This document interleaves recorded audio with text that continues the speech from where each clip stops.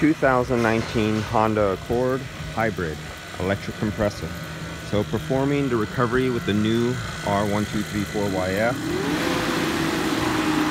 Taking out the refrigerant. I have it into a vacuum 23, 24. I can get a little lower. Then it has to hold.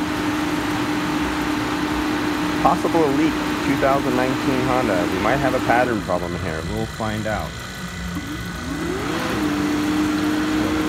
Now,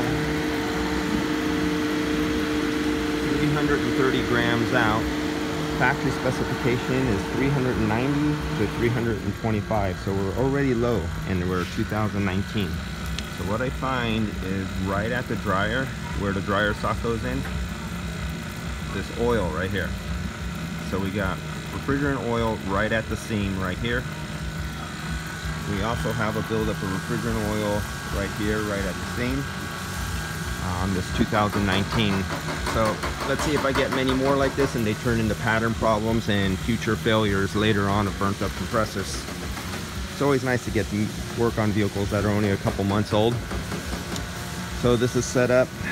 Okay, actually I even got it lower than that. It's reading 900 microns down in vacuum to the gauges right now with the recovery unit off. I have my port right on top of the filter. You can see the filter in there. I'm actually touching above the evaporator where the filter inlet is to take my temperature measurement of the air going in and air going out to get your delta T across your evaporator. And I'm holding pretty good. Okay, so I'll charge it up with nitrogen. I'll put the dry nitrogen into the system because it's in the vacuum. You never want to release, and I stress this in many of my videos, do not open up your refrigerant lines after you just recovered it. You're in a vacuum and you're going to draw in moist air.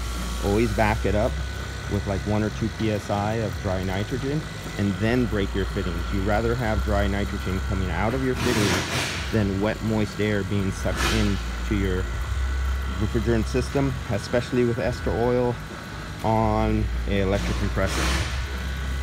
If you've just seen my last video that I just made earlier this afternoon from my body shop screw up, you'll know exactly what I mean. Wait for part 2 of this video and we'll get to completion of this.